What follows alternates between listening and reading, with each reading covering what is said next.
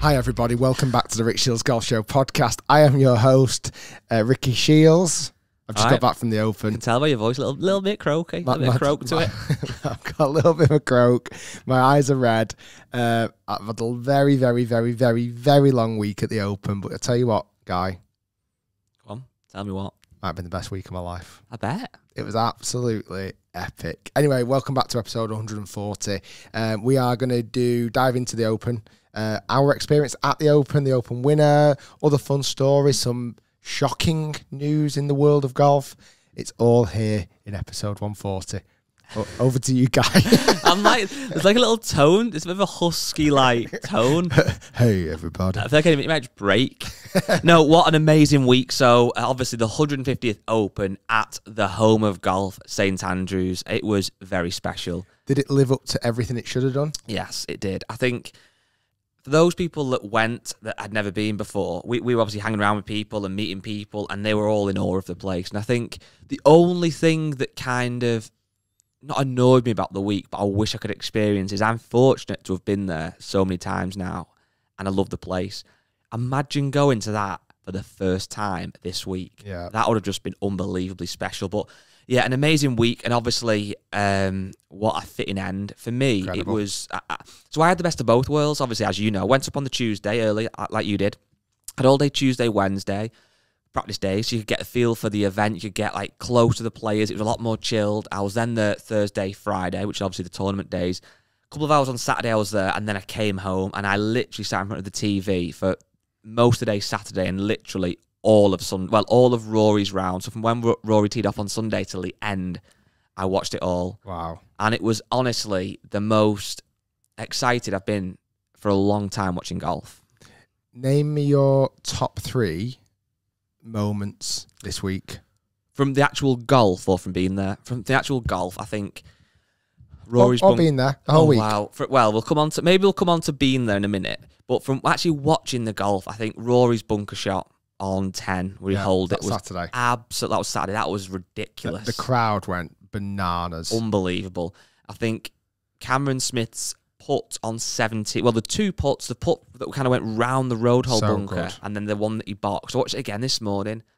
Unbelievable. How'd you do that? And that's the kind 71st hole. Unreal. That's the kind of shot that in 10, 15 years' time, content creators like yourself, whatever, will be going there and recreating. Correct. In 5 years. It was such a... Because you watch, he could have easily put that in the bunker. Easily. He could have easily then missed the putt to hole for par. And that would have massively changed the dynamics. Yeah. That was incredible. And I think, to be fair, like Cameron Young on 18, that eagle he made off like a little Rick Shiels eagle. I think another massive, massive golf shot, to be fair, was Rory's putt from like 60 yards away. Oh, he used a little bit of your inspiration. I was impressed with that. And apparently Tiger did the same thing years ago. Yeah. On the same hole. Almost the exact same spot. That was insane. But I think it was just a true... I mean... There's pros and cons to Andrews. I think as from a viewer, from going to actually watch the golf, you don't get many good vantage points, obviously, other than the grandstands. Yeah. And the course, it did get a little bit destroyed by the scores. I mean, what was it, 19 under one? Or was it 20? 20 under. It's deep, that. You know, it is, but I actually thought it might have been lower. Like, because you see PGA Tour events sometimes get to 20 under. That's true. Like, it's not ridiculous. It sounds daft. It's only 5 under a round, and for these guys, that's not like stupidly low. I think it held its own. The pins were tucked really neatly behind kind of little bunkers and swales. I actually walked around the golf course yesterday and examined some of the Sunday pins, and they were very, very difficult to get to without even a question. Yeah, it was. And for Cameron Smith to go hit the back 9 and make 6 birdies, unreal. He birdied 10, 11, 12, 13, 14, and then birdied 18. And even the birdie on 18, that wasn't easy. He had to do it. And the par on 17 is really a birdie. It is. It was insane. It was a flawless back 9. It was a flawless 18 holes, but a flawless back 9. To rightly so. He's won the Players this year. He's been in contention so often. To win the Open, I think it's only fair. 100%. I was, like a lot of people, certainly in the UK and in Europe, I was massively cheering for Rory. I thought, what a better place to break that 8-year duck of no majors than the old course, the 150th. And you know what? He's obviously got a bit of a rep for blowing it. I don't think he blew it. I don't think he went deep enough, obviously. 2 under par with essentially a 4-shot lead. And obviously Victor kind of fell away. you probably would at the start of the day say that would probably be enough, and obviously it wasn't. Yeah. It was a shame to not see him do it. I do think, though, he's 33. He's still so young. He could literally be at the top level for potentially 15, 20 years more. He will win another major. But when? That's the question. He just didn't hold anything, did he, all day? Here's an interesting one. I was watching it live, but because I was up on lucky enough to get a really nice vantage point on Ruswick's hotel to see the final come in. Did he not hit driver on the last hole? Rory, yeah, I think. Because why didn't he get on the green? It just took. I think it bounced like an upslope. I'm sure he did hit driver though. All right. I don't know why. I'd heard a rumour afterwards that he hadn't hit driver, but either way, I was desperate for that pitch to go in, that little pitch at the front that would have potentially it would have forced a playoff. But like I say, it was just magical. The scenes on 18 were unbelievable. The atmosphere on 18, the reception Rory got on 18 was goosebump moment. I've had spells. I was a massive Rory fan a number of years ago, and then I wouldn't say I went off him, but I just kind of, well, maybe I did. I kind of went off him a little bit, and I'm not kind of sure why. I can't really answer why that is. But recently, even though I've not really got massive opinion on whether I like live golf or not just yet, I think how he has stood up for the PGA Tour and actually had his voice heard, and the way he's in interviews been so kind of articulate and thoughtful and honest, he's really won me round again.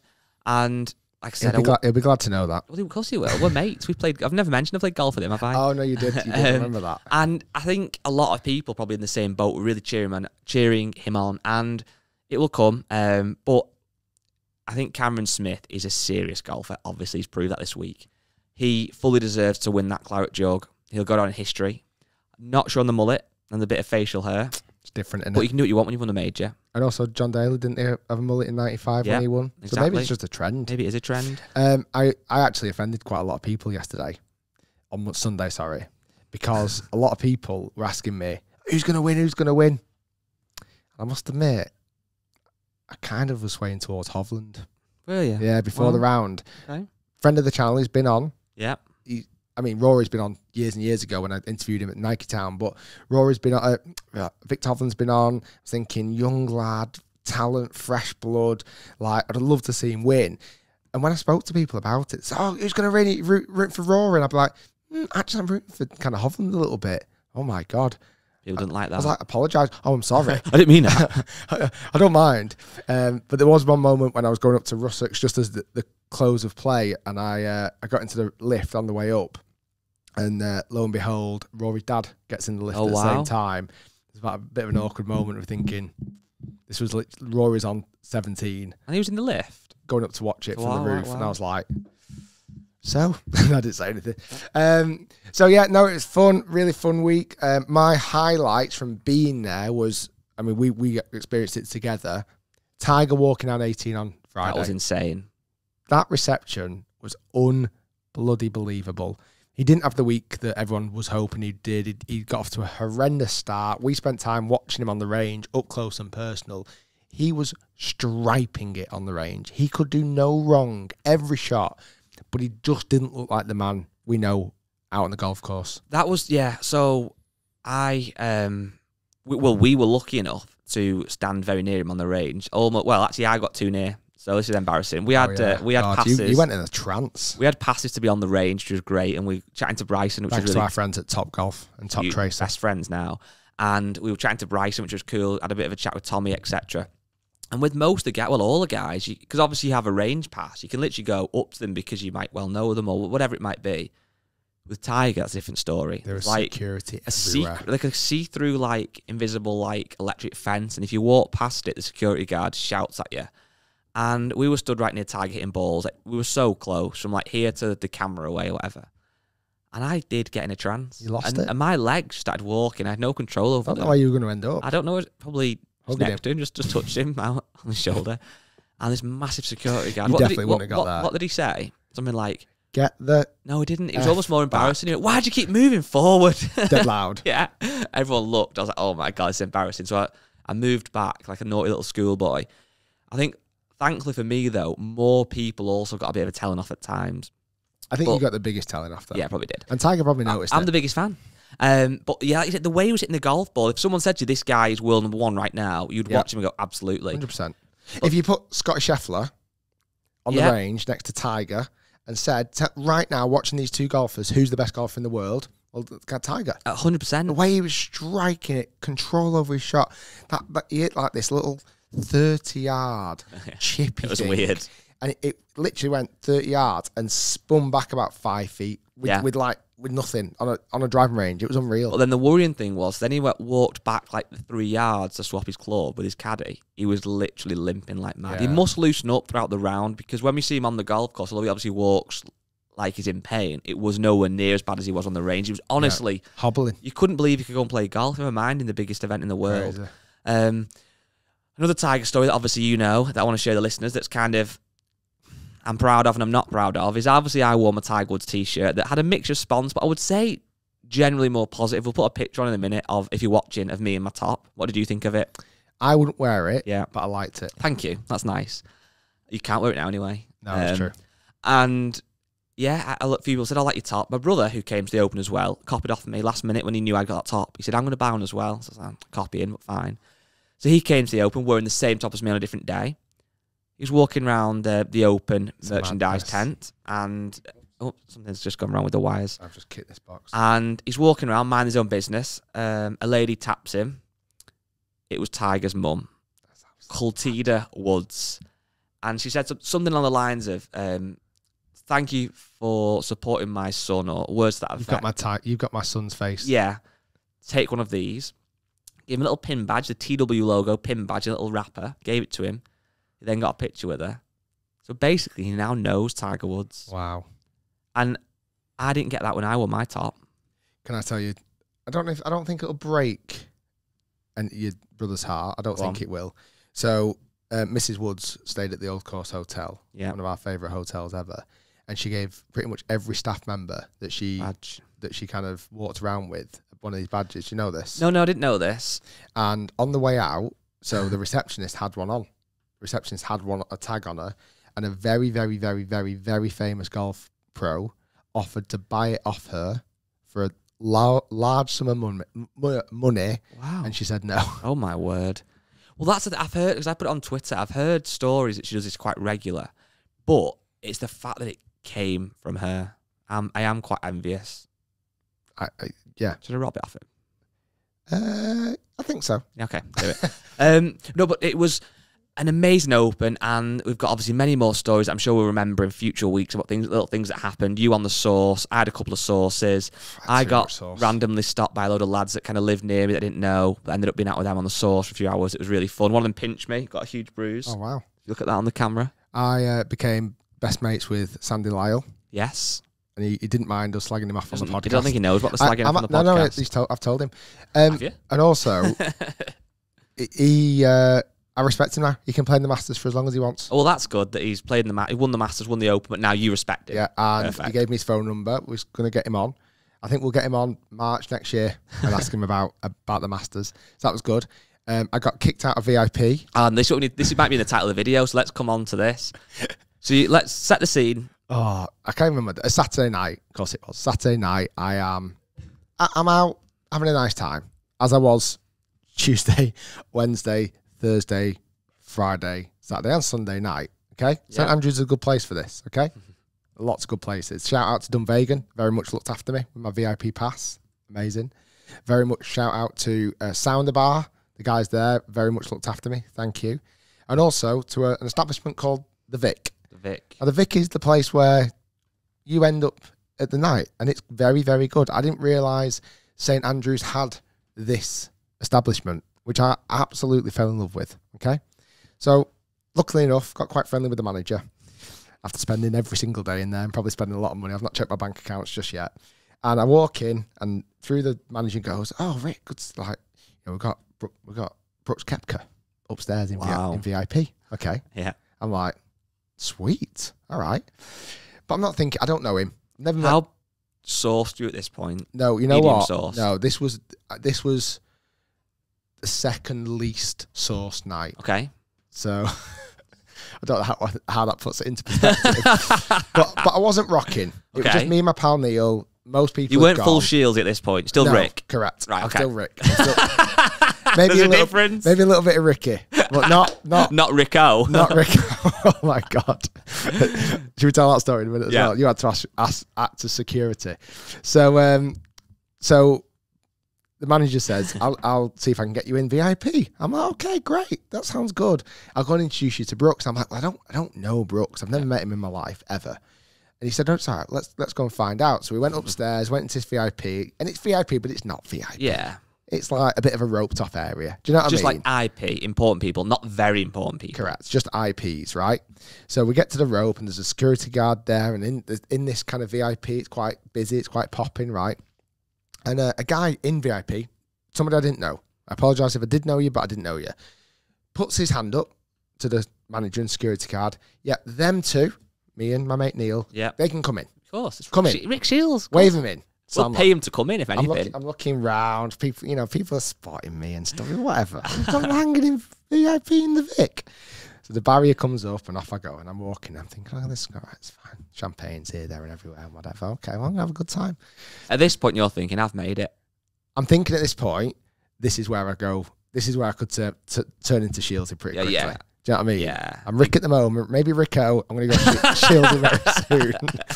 So I'm in there, and I lasted, Guy, a grand total of 90 seconds. Talk to me. So I come in, and it's kind of like a U shape, this VIP bar. So I'm like, okay, this is fine. I'm going in. I'm wandering around the corner. End up chatting to Sam Westwood. So that's Lee Westwood's son. Okay, chatting to him. Watches the channel, wants to have a 10-shot match against me, reckons he can also beat me. Probably I'm could. like, okay, whatever, not a problem, right? That conversation was short and very brief, and I kind of turned to my left, and I see Brooks. Okay, see Brooksy. He's there. Okay, so that's quite cool. I think I might introduce myself. Dream Scenario is going to come up to me, give me a big hug. Rick, love your videos, pal. Yeah. Like, that was the dream. Yeah, that is the dream. Have some champagne. Let's have some sambuca. Let's have a good night. That was the dream. Had he made he must have missed the cut. Missed the cut. Yeah. This is Saturday though as well, so it's like the day after the cut. He's letting his hair down. So Chill out. I'm like, okay, here we go. This could be embarrassing. God. This could be awkward in front of Neil, my mate. That Brooks Koepka knows me. God. Brooksy. Next to you, handshaking, fist bumping. So I turn to him, and he looks at me right in the eye. Okay. He taps the security guard next to him, the bouncer. Okay. Yep. Turns back to me, points at me, points at my mate Neil, and indicates to the bouncer to remove us from the VIP section. Oh, it's awkward. So I'm like, what? What have I done to offend Brooks Koepka? What have I done? You've befriended Bryson DeChambeau. Maybe. So I'm like, I'm thinking, oh God, this is really embarrassing now, because 90 seconds ago I've just walked in here like cock of the land, right? I'm now walking out with my tail between my legs. Like cock of the land. Like tears going down my eye. Can I ask you a question? Which would you rather be the case? Doesn't know who you are, and he thinks you're a random guy who's fluked his way in, so get rid of him. Or he does know who you are, but doesn't like you. The second one. You'd rather him know you are, but not like you. Yeah, definitely. Okay, cool. Absolutely. I want him to hate me now. This is now a feud. Call this him is out. now a feud. Yeah, I mean, you could have him. Brooks Koepka, why'd you kick me out of VIP? What happened, pal? Scared, isn't he? Right? What happened? I was doing no harm. I could have done harm. You could Maybe you could see it. Him. Maybe you could see it in my eye. I mean, the truth. I mean, I won't go into the actual true story where I got him in the headlock and we end up grappling on the floor. Didn't he do a little bit of a cry and say, "Rick, stop"? I gave him a Chinese bird. And then Chase Koepka came over and I knocked him out. I don't know. He might have been threatened. I was looking pretty swag that night. I was looking pretty fly. He might have been threatened. You know what it is? He's jealous of Lyle and Scott. Could have been that. Anything. Could have been anything. But either way, I'm going to leave it to everybody's imagination, because I told everybody in the world the next day, and the story got bigger and bigger and bigger and bigger and bigger. So can I confirm then, because this might be the title of the video and the podcast, you have beef with Brooks Koepka? I do now. Yes, okay, perfect. He might not with me. Oh, he has. He hates I've you. got beef with him. Yeah. Right now. Right, okay. So we'll see how maybe it needs to be resolved over a 10-shot match. Well, there's 3 ways to get settled. He ignores you, which is probably the case. You have a 10-shot challenge or a charity boxing match. Or an arm wrestle. Or an arm wrestle, which I think he's got a good chance at all 4. So, yeah. So anyway, that was And me and my mate Neil sat there. It sounds like a scene at the In-Betweeners, doesn't it, really? We sat there at the end of a bar. I was like, what have I done, mate? He's like, we were going through all these scenarios. What have I done? He's like, don't worry, he was a very nice guy. He consoled me very nicely. So the very next day, guys, to get my redemption. Go on. I don't think you know this story. I don't. I booked the VIP section myself. Oh my god! I booked the whole place out, invited loads of different people. On the Sunday? And I was kicking people out. Oh my... So I booked this VIP section out, that same section. Can you tell me how much that cost? No, on the air. Booked the whole section out. We got bottles, we got vodka, sambuca. Who did you invite that I know of? Just like people? Loads of like the MasterCard people, loads of the oh my word. like loads of my this of is my pure mates, Shiels. R&A mates. And you know what? I did kick some people out. Did you? And you know what? It felt bloody good. And now they're really going, Rick Shiels knows who I am and doesn't like me.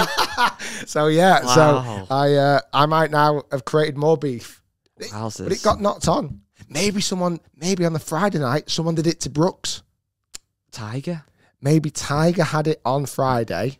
Michael Jordan had it Thursday. Elon Musk had it Wednesday. Jesus Christ had it Tuesday. Peter Fincher's got it today. Well, anyway, speaking of Brooks Koepka, he is well known now as being a LIV golf player. And fortunately, how do we look at this? One of the very first questions asked to Cameron Smith after he won the Claret Jug was, are the rumours true that he's joining LIV Golf? And you could argue, I've seen a lot of people saying how that's not a very nice question to be asked so soon, so quickly, which I kind of understand. And people blaming the media and saying how the media are just looking for stories and headlines, which they are, let's be honest. But his answer was do you see his answer? It was kind of, why ask me that now? I've just won the Open, which is fair. I let my team decide on those kind of things. I just try and win golf tournaments. Now, if he wasn't joining LIV, which we think he is, he's been offered $90 million apparently. Surely your answer I reckon that probably changed after he won the Open. Well, possibly. But you think surely his answer would just be, why asking me that? I've just won the Open. Of course I'm not joining LIV. I'm a member of the DP World and PGA Tour, and that's where I want to play my golf. Done. Rumours gone. Yep. The fact he's answered that way leads us to believe he's joining. We also have got very, very heavy rumours as well that Henrik Stenson, this podcast is going out today, Tuesday. Even by the time this comes out, it might have been announced. I don't know. Henrik Stenson is also rumoured to be leaving the PGA Tour, the DP World Tour, joining LIV and giving up his captaincy of the Ryder Cup team next year. Stripped of his captaincy. Which is insane. And I think, we're going to have these debates ongoing at LIV. Because and David Ferretti apparently has joined as obviously announcer, which is massive as well. But you think, we all know really that Stenson is still competitive, but he's not at the peak of his game anymore, let's be honest. Are they signing him just to almost say, 2 fingers up to the DP World Tour, look what we can do? That's one argument, rather than him actually going out and genuinely winning these events. If they sign Cameron Smith, that is absolutely ginormous, because so far, let's be honest, a lot of the players have been kind of older guys who've got huge names but kind of past it, or some younger guys. Obviously DJ and Koepka and Bryson were big signings. If they sign Cameron Smith, who is the current champion golf of the year, I think he's actually world number 2, but off last week's performance, the best golfer in the world, let's be honest. That is absolutely crazy, massive. Do you think it's going to happen? And what do you think are the, what's the repercussions of this? Like I say, after his statement to the press, it did open the doors. Like, oh my God, what is he saying that for? Nothing surprises me anymore. No. Nothing surprises me, and I think if he does sign, it is a ridiculously massive story. LIV's got unbelievable press presence so far. I think this is going to blow it up into a different stratosphere. And the other thing as well, I think, Guy, if Cameron Smith goes, it wouldn't surprise me if a lot more jump straight after him, because they'll slip him behind the radar. Yes. Do you get what I mean by that? Yeah. Well, he's the biggest one to be. The only thing is that I'm shocked about, there's only 48 spots in this thing. Yeah. And they seem to be filling up very quickly now with very, very big names. So, I do find it, Henrik Stenson, if he's signed now, let's say, for example, I don't know where he is in the world ranking, if he could get pushed out in a fairly short period of time. Yeah. Do you know what I mean? Unless there's a guarantee that he's going to have that spot. You'd think they'd say, here's your $50 million or whatever. You might get pushed out in 3 years, but you're still going to have the $50 million. And at that point, you're thinking, well, I don't care if I'm not playing golf then, maybe. I don't know. But there's another rumour here that actually it's $130 million for Cameron Smith, not 90. I was going to say 90 seemed... But either way, let's just call it 100 for round figures. I think he's won... Don't quote me, but I think he's either won $13 or $19 million on course so far. So there's a difference there. He's won 9 this year. Right, so let's just call it 20 million. Just again for round figures. These aren't going to be exactly correct. If Cameron Smith has won $20 million so far, and he's getting offered 100, that's ridiculous. It's 5 times what he's ever won. But equally, he's a very, very rich young bloke as it stands. He's currently, again, the champion golfer of the year. He's going to have sponsorships coming out of his ears. Is that even a saying? But anyway, ears. Does it look like it now? Maybe, potentially, more than just money for these guys, because you mean more like deeper? They actually want to be part. Yeah, I don't know, because I'm just thinking. I understand some of the guys have signed purely for money. Richard Bland goes out saying he's signed for money. He's almost come out and said that, really, hasn't he? I get that. But if Cameron Smith now has just won the Open, he's going to have all this money coming out. He's going to have more money than those to do with now. Never mind signing for LIV. What's this extra money going to change his life by? How is it going to change his life? Is it? Are they looking at it now genuinely? I don't know if this is the case. I'm just putting an argument forward. Are they looking at it and thinking, I do like the idea of the 54 holes. I like the idea of less tournaments. I know I can be in the majors for the next 5 years regardless. I can be in the Open till I'm 60. To shotgun starts. Yeah. I'm looking forward to my caddy being looked after really nicely. Or is it still just purely money? I don't know. And also, is it a bit of a do one to the establishment? Potentially. Do they not like the PGA Tour more than people have let on, or the DP World Tour? Is there things going on that we don't know about yet that's kind of forcing these players, and when as soon as there is a slightly better option coming through which is going to pay you a lot more money, they're going, well, I don't want to be with these guys anymore. They've not looked after me, or they've not done anything. I'd like to think that's not the case. The one thing though, and again, I look around that 18th hole at St Andrews on Sunday, when Cameron Smith has just won the Claret Jug and thousands of thousands of people around. How many of them do you think knew or know how much he actually made for that win? Very few. Very, very few. And regardless of him, how much did Cameron Young make for second, or Roy make for third, or Tommy make for fourth? Nobody knows these numbers. You don't need to know. And that I want to get back to that. I don't mind these guys making ridiculous amount of money. But I don't mind it. They filled 290,000 fans came this week, right? Yeah. They came to watch those players play golf. That's it. End of. And the history so they should make a lot of money. I've got no reason for, but I just don't want it to be showcased. Yeah. Like pay the champion golfer of the year $10 million if you want. But just don't make it a big thing. It's about the Claret Jug, isn't it? It's about the Claret Jug. The only thing that opened my eyes this weekend as well. I'm going to say this now. I'll be honest, and hopefully people can see I'm being honest. You're going to get comments, people saying one thing or another, but I truthfully still don't have a fully formed opinion on LIV yet, whether I like it or not. I honestly don't, but I think you're fairly similar. It's only been 2 events. I see some things that I like, and I see some things that I hate. Where the money's coming from, the fact it's all about money, I hate. The fact that it's kind of fast-paced and stuff I quite like. But what I did think this week was no event, in my opinion, will ever top the Open, the Masters, the US Open, the PGA, the major championships. Yeah. They are the 4 events a year that mean more than anything. And I actually think, sounds ridiculous, but Cameron Smith will be happy if there's no prize money. It's about that Claret Jug and that gold medal and that champion golfer of the year, winning an event that Tiger has won, old Tom Morris has won, Jack Nicklaus, Seve, go on and on and on. That's what it's about. Yeah. They will never go. As long as we have those 4 a year, and they're 4 real, meaningful events, packed full of history. With the best golfers. The best golfers in the world, from whatever tour they want to be on, the best elite golfers. We have those 4. The rest of the remaining weeks of the year, as long as they're filled with excitement, I don't really mind if it's something new. So I suppose what I'm getting at is I'm not getting for LIV, but as long as nothing affects those 4 majors, and we have that real heritage events, I kind of am a bit more open to something new than I possibly thought I was. Does that make sense? I think the one that you've expressed it a little bit, I'm probably more passionate about. I think the one event that's definitely going to be affected here is the Ryder Cup. Yeah. That is 100% going to be affected. We're seeing that already. I don't know how open they've come out with information yet, but that's pretty much run by the tours, by PJ Tour and DP World Tour. They're not going to let LIV players playing in this thing. They're not. That's the event that I'm slightly worried about. And I don't. There's arguments about, well, have a PJ Tour Ryder Cup against LIV. I'm not. That won't happen anyway. But I'm also not asked about that. I'm not passionate about that. And I know you mentioned about getting behind Europe, but I do. For me, I am more passionate about European winners personally. I just am. When I look through the leaderboard, I'm like, I feel like he's one of our guys. Do you get what I mean? It's just even like. But just to throw a spanner in the works, who would you rather win, Adam Scott or Rory? But that's weird. I still see Adam Scott being one of our guys, even though he's Australian. It's probably against Americans, maybe. But I don't, obviously Tiger Woods, but I don't know. I just find it. I'm intrigued to see what happens there with the Ryder Cup. Yeah, me too. I'm intrigued to see what the Masters are going to come out and say. Yeah. They've not said anything yet. They've kept very tight-lipped about all of this. Are they going to ban them? Are they going to not? I think they're all waiting to see what happens at things like the Open. Like there was rumours that Ian Poulter got booed on the first hole. Yeah, I did hear a bit of that. You know, how much is that going to continue? How much is that going to? Is it going to fizzle down or is it going to ramp up?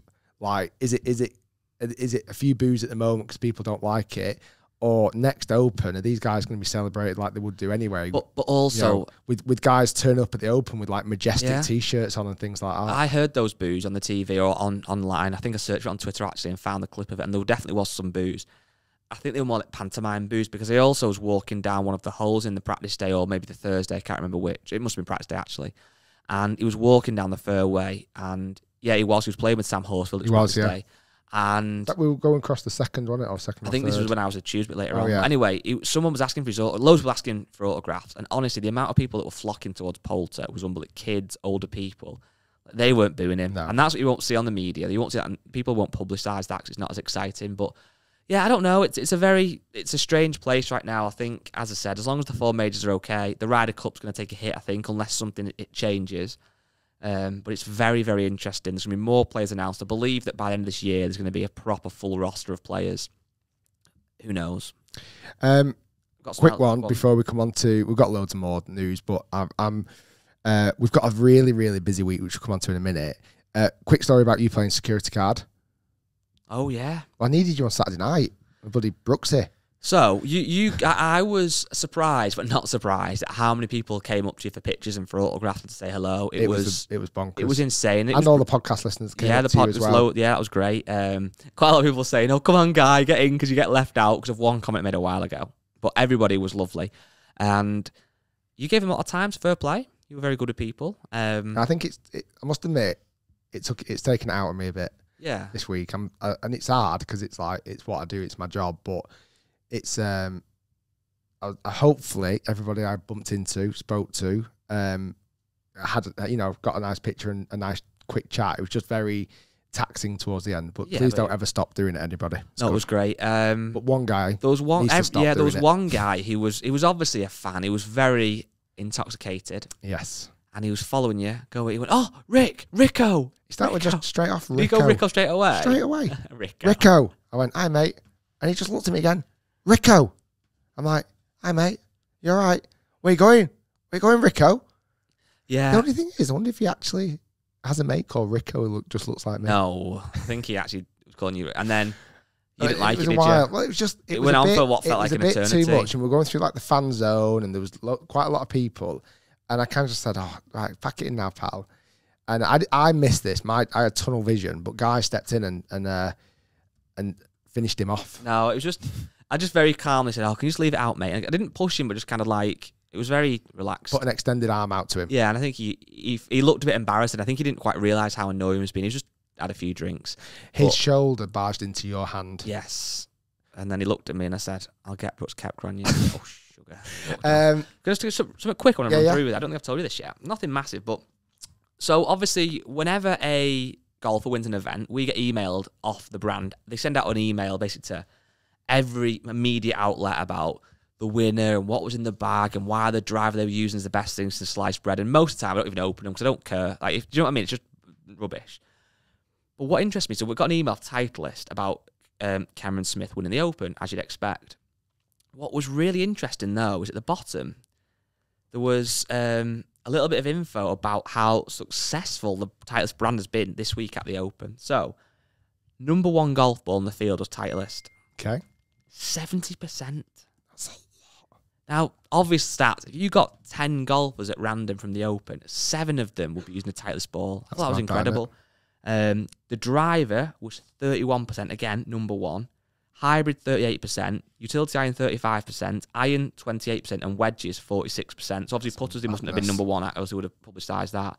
But half the field using a Vokey. I wonder what the putters are now. TaylorMade or Ping? I think Odyssey. Oh yeah, Odyssey. And then #1 ball. But then also, every major this year has been won by a Pro V1 or Pro V1X. So you've got, obviously, Cameron Smith, Scotty Scheffler, Max Fitzpatrick, and Justin Thomas. Wow. All use either Pro V or Pro V1X, which is incredible. But I just saw that stat and I just thought, that is mad that 70% of the field use a Titleist golf ball. There'll definitely be some posters going round with those 4 faces on. It has to be done. I don't know if it's Patrick. It's Scotty, not TaylorMade. No. He is, but use a Titleist ball. Because I checked on, and also every major winner this year is under 30. So golf's in a good place. Good for the sport. Yeah, very good place. We'll talk about young kids. Talking about me potentially feeling Ricky Shiels after a night out. Quite old this week. We've got some very, very exciting news. Today, we hinted about a few weeks ago. Today, flying in, which camera? Can I look down this lens of this camera, Matt? There we go. Hi. Today, all the way from Texas, America, flying in. I don't think private jet yet, but it's getting close. Not far off.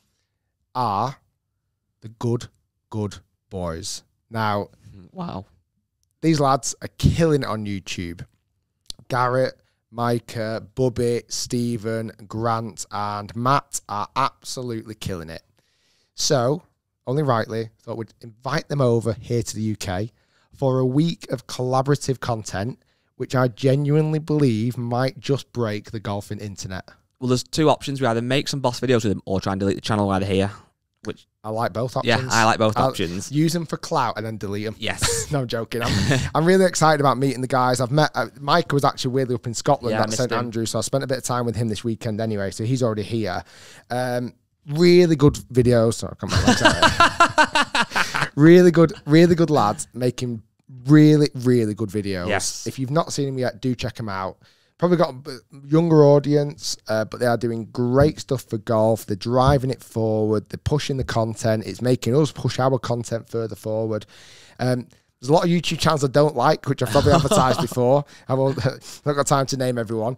But that channel, good, I absolutely love. So I think it's going to be an epic week. Yeah, that's it. They're doing very...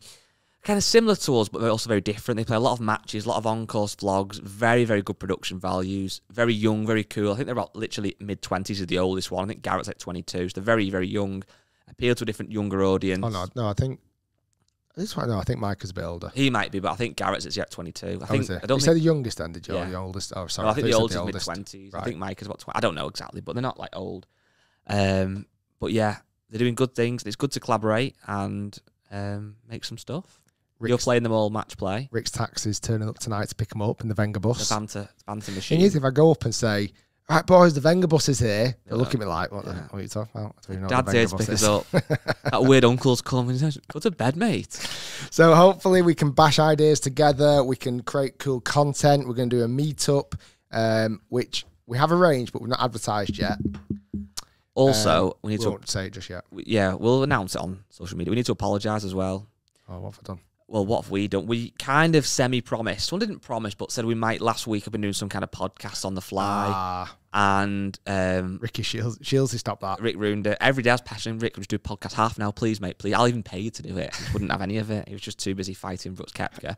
So we didn't do any in the end. But I think if we did, it would have been these stories anyway that we've just told. So, yeah, it matter, does it? I don't think it matters. Like I say, it's sorry, we should have done it. We took the equipment, and it never... Did it even get out of the car? No, it got out of the car in my dorm and didn't do anything other than sit there, big heavy bag. But anyway, it's not our fault. Listen, it's my fault. How do you feel your performance was through the week then? Like in terms of the nights out? Very strong. Very strong. No regrets. I had a couple of really stupid nights. Yeah, I've heard about one of them. Friday night. Was it Friday? You were very sourced on... Thursday night. Wednesday night. When my brother was there, and then... What night was that? No, listen. It's Friday. I let my hair down. You let your hair down, yeah. I'm in St Andrews. Yeah. We met up with Greg the day after that big night out, actually. Yeah, Greg, Adam Scott's caddy. And he said, how you doing, Ricky, and all this? I was like, you know what? I'm struggling. Today I'm struggling a little bit. But he said, put his hand on my shoulder, went, this is a once-in-a-lifetime opportunity. You enjoy it. Yeah. And as soon as he granted that permission, I pushed on. Pushed on hard. However, I had a great week working as well. I got to interview Mark O'Meara. Legend. That was really cool. My best mate, Tom Watson. Legend. I haven't told the Tom Watson story. Tell it in a sec. Tell the rest of the people that you interviewed. And tell Tom Watson, DJ Spoonie, Sam Burns, who played in the event, and Catherine Newton, who's a massive actress, Eric Anders Lang, and Brian Habana. Nice. Rugby player. So they were really cool on the MasterCard Club. So the story was, there's this lovely MasterCard. Anyone that went will have probably seen it. MasterCard. I don't want to say tent, because it's not. How do you club? Club. Yeah, it's like a huge like part of the tented village. Like a fixed marquee. Massive. And if you have a MasterCard, you can go in. Lovely drinks, lovely bits of food. You can watch the golf and the telly. And upstairs was another kind of room where Rick was hosting his interviews every day. I said to you at the time, did a very good job. Thanks. You did. And at the back was where there was like little MasterCard office and stuff like that. And that's where you were meeting your guests. So and can I set this scene then? So it was, I can't remember which day it was. Was it maybe Wednesday I interviewed? Maybe Thursday I think it was. I interviewed Tom Watson. In fact, it was that night, the night after interviewing him, that's when I got a bit merry. And I think it started here. Yeah, okay. I think I got a bit excited here. So met Tom. Me and TW go back a bit, right? Not Tiger Woods. Both. But me and Tom Watson go back a bit. We obviously played about 2 weeks it is the old course in reverse and all. Do you know what I mean? When you've done these sort of iconic things, you become quite connected. Yeah, you do. I've not even talked about going to Sir Nick Faldo's birthday party. Oh, it was just too much flex. We should have done. Maybe save that one. We should have done podcast every day. We should have. Yeah, we should have. So there's certain memories that I like to keep as well. So going in the back and round kind of back near the bins and all the other stuff, really. Isn't Where the it? classy people hang out.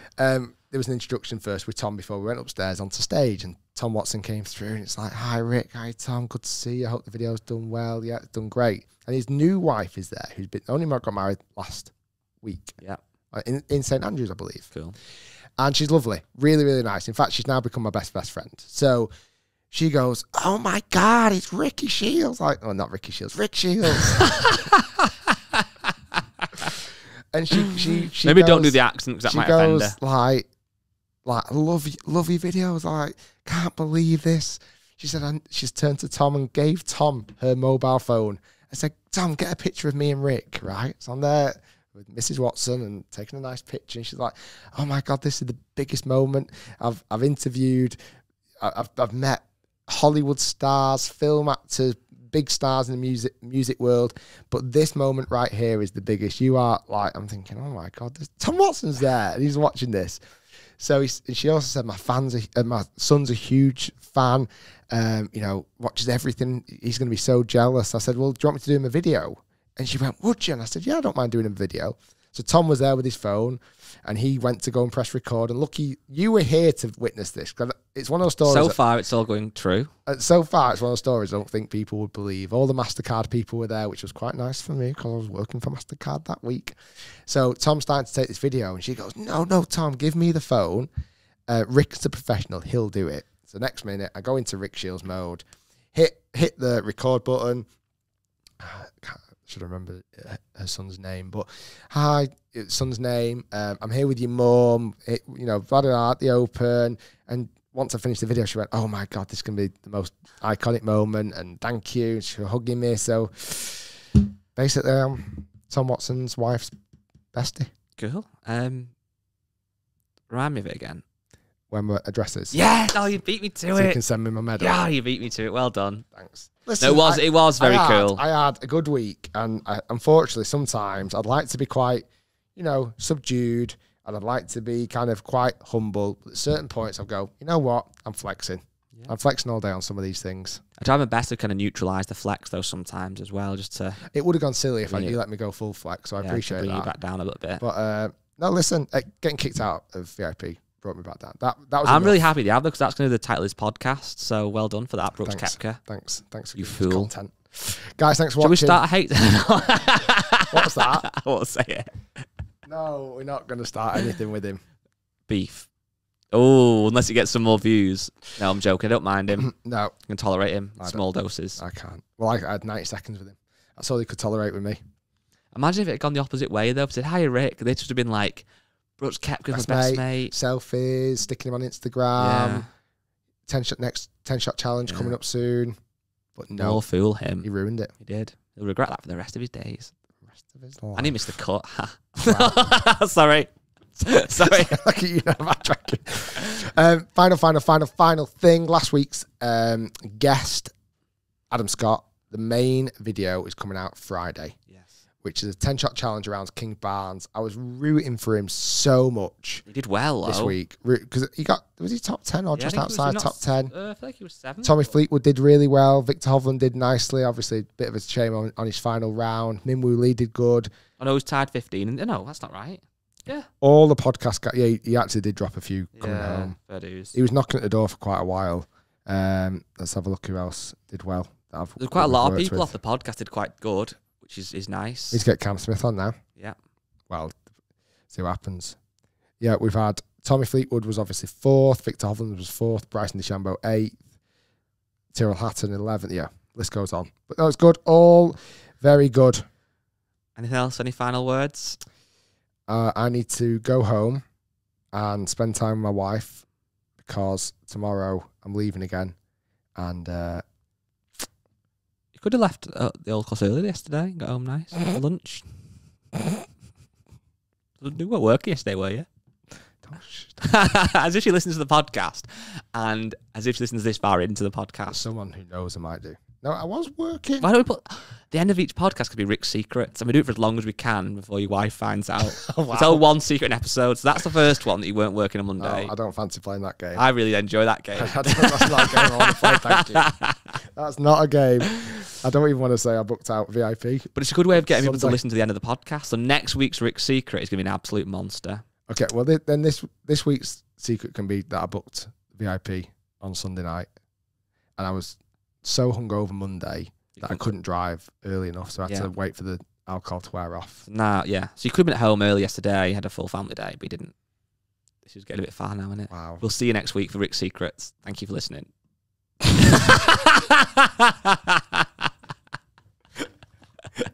Bye, everyone.